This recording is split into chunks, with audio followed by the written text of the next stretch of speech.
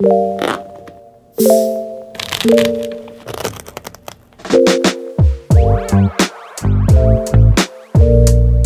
of my favorite gimmicky sneakers from my childhood is back, the Reebok Pump Omni Zone 2.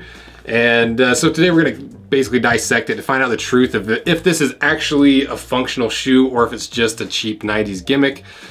Because as we've seen, you just can't trust these big brands, you can't trust sneakerhead hype, and you especially can't trust your own 90s nostalgia. For those of you who don't know about Reebok Pump technology, it first debuted in 1989 and was inspired by inflatable air casts to offer support, protection, and a customized fit.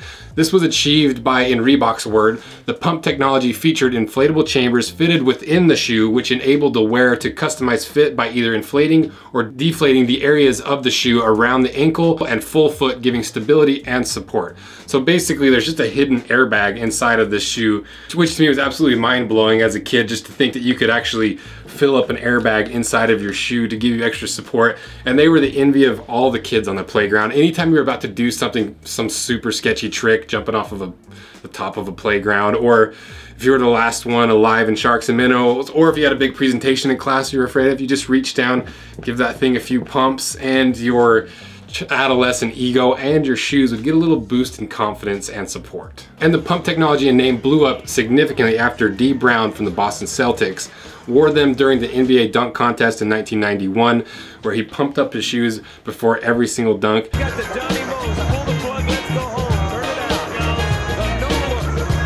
And some of the commercials from this era are some of my absolute favorite commercials ever. We'll put some over the top so you can check them out.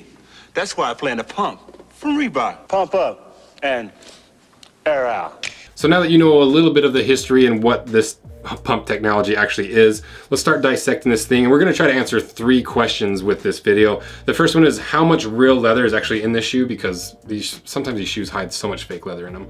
The second thing is how much of an air bladder is actually in this shoe. Is it just the tongue? Does it wrap all the way around? Does it go underneath your foot? And the third question is how much Hexalite is in the sole? Does it run the full length of the shoe, kind of like some of these longer air units do in Nikes? Is it just the heel? That's what we're gonna find out. So first, starting with the leather, we've seen quite a few Nikes just sneak little fake pieces of leather in the construction, especially around the toe. So the first thing I did was start dissecting this toe, started popping a few of the stitches to really reveal if this is actually real leather. And I was curious if this top layer continued down to be a true double layer toe, because I'm curious in the original version if it was double layered. And if this video does well, I want to get a vintage pair to cut them apart and to compare to see what sacrifices were or weren't made. But as you can see, as I popped these stitches and pulled this back, it was not double layered, but the toe is made of full leather, which is really good, because it's always crazy to me that they put fake leather there, because it wrinkles so much more and creases so much more. Next, I wanted to see if these side panels were actually leather, and this TPU midfoot cage was kind of in the way, and I didn't know for sure if there was an air bladder throughout here. So instead of cutting these off and accidentally puncturing through, I thought it'd be a good excuse to kind of rip these off and see how easy or how hard it was to rip this apart. So I gave it a yank, and they're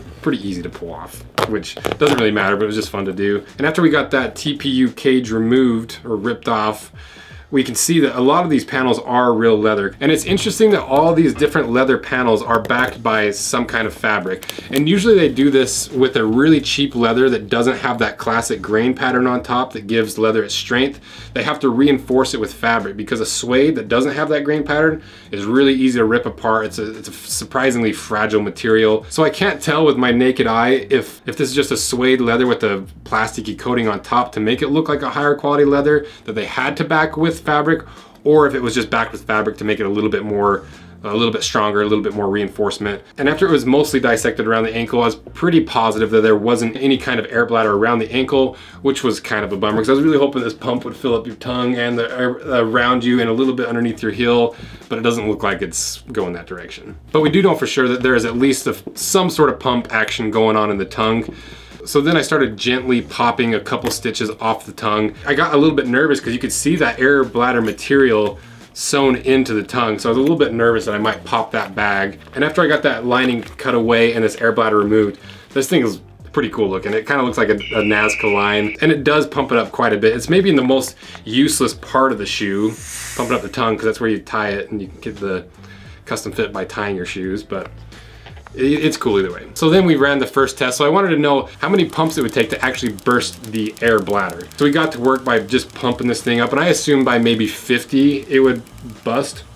But we got all the way to 350 and it still was holding air. And it got to the point where the actual pump was no longer pumping air into the bladder. So Brody just kept squeezing and compressing the bladder until it finally popped, and it definitely plopped. It definitely popped.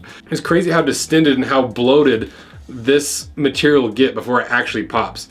It grew to like 3 times the size, and so I was pleasantly surprised at how durable this thin material actually is. And so I'm guessing that most people that have issues with this shoe, with not filling up and that pump action not working, it's probably failing in either the release valve or the pump itself, which both of those are really cool, because if you look really closely at the pump, it has this little teeny hole on the outside of the pump that's covered by the basketball, so that when you push on it, the basketball seals that little hole on the inside, forcing the air through the pump and through this little diaphragm that looks like just a little teeny bubble, and that's what makes that little clicking noise when you pump it up.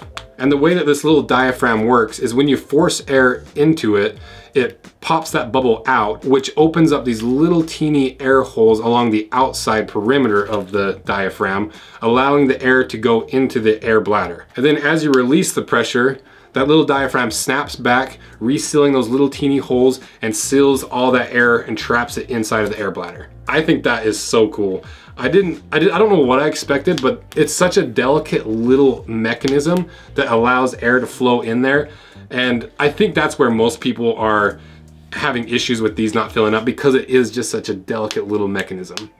And as for the release valve here, it's even simpler, because it's basically just an aluminum plug that's held in place and tensioned by a little teeny spring on the inside. So when you push it down, that valve opens up and allows air to escape through to the side of that plug. And then when you let go of the button, that spring snaps it back into place, resealing the bladder and keeping whatever remaining pressure in the bladder. So it's another really delicate process, and you can see how this could easily fail if that spring lost its tension, if you compressed it too many times, or it was just a faulty tempering on the spring. Because if that's not perfectly sealed, any air you pump into that is just immediately going to escape out, and it's not going to seal itself. It's really crazy how much engineering goes into this little teeny gimmick, and I'm really curious if this is how the vintage pumps worked as well. So hopefully this video does well, because I really want to compare the two. And the final piece of tech and the third question that we're trying to answer about the shoe that's not nearly as cool and much more disappointing is the Hexalite. Because Hexalite sounds really cool. I'll put some B-roll footage of me attempting to try to figure out where it is and how it's structured and dig down to the Hexalite. But according to Complex, Hexalite is a cushioning technology inspired by the honeycomb, which is one of the strongest yet lightest shapes in nature. The structure is covered by a durable layer of thermoplastic urethane, which helps the setup maintain its shape and performance capabilities. Sounds pretty cool and techy, right? And I was expecting to see a full footbed of Hexalite, and so I pulled out that lasting board and I didn't see anything in there. It was foam all the way through, so I was like, oh, maybe it's just in like the very bottom layer between that rubber outsole and the foam midsole. So we put it on the bandsaw to basically just fillet the outsole off, exposing that Hexalite. But as I pulled that off and revealed the Hexalite, it was just this tiny like 1¼ inch square of Hexalite, and it's super thin and way too small to be functional in any way. So unfortunately, there's really nothing functional about the Hexalite gimmick in this shoe, which is a bummer, because like I said, I like a good gimmick, but I want the gimmick to be functional. I would have liked to have seen a bigger patch of Hexalite. Does it actually matter? Not really, because when it comes down to it, no one's buying these shoes for performance or functionality anyway. There's just something about it where I want to know that I'm wearing a piece of vintage technology, even if it is from the 90s, not just the appearance of a vintage technology. So overall, is this shoe a gimmick or is it functional? It ended up being a little bit of both. Is it enough to dissuade me from buying a pair of these? Not even close. I still love these things, and we're just being nitpicky to be nitpicky, because if a company says there's a certain technology in a shoe, even if it is a throwback, I want to know if it's actually in there or if it just looks like it's in there. So overall, I still love this shoe, and it's just so ridiculous. It's so fun, and I think I'm going to get a pair because I will take any excuse to find a reason to pump these up, to give myself a little bit of extra courage. So let me know what you guys think, and support this video by liking, commenting, and the trifecta, because I really want to get a vintage pair of these to compare them and see, maybe they've always skimped out on the Hexalite, and maybe the pump wrapped all the way around the ankle and into the heel like some of the models said they did.